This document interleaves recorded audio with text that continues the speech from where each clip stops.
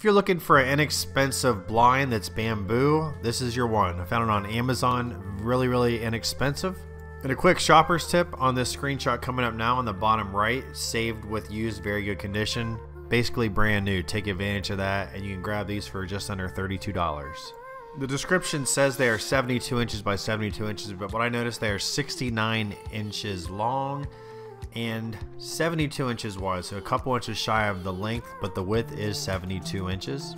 I want to show you the thickness of each reed here, about 1/8 to 1/4 of an inch per reed, in case you were curious. And it's a very easy installation method. Basically, you put these 3 hooks in the wall or in your trim as they recommend, and then these clips allow you to roll it up and clip it as needed for height.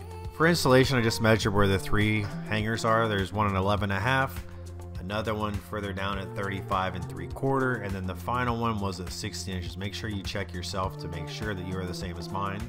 And as far as hanging them, I just took a drill bit that was a little bit smaller than the hooks, and I went with that. I actually drilled it into the trim per directions. You can do a drywall, but you'll need a drywall hanger.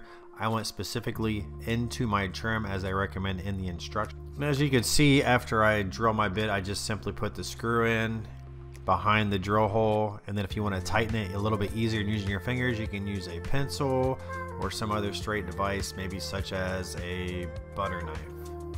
As you can see, I simply hung the blinds from the tabs onto the hooks that I installed into my trim. They also give you these 3 hooks, one for each side and one for the center, so you can roll the blinds to your desired height.